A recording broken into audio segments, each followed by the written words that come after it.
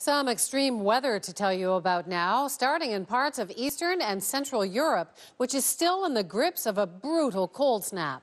At least 60 people have now died there due to freezing conditions. Temperatures continue to drop today, minus 45 in some places. People are being told to stay indoors as much as possible.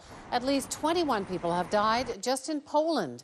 Officials say some suffered carbon monoxide poisoning from faulty heaters. And what you're looking at here is a miserable day in eastern Newfoundland. As much as 20 centimeters of snow fell in St. John's. In some places, visibility was down to just a couple of meters.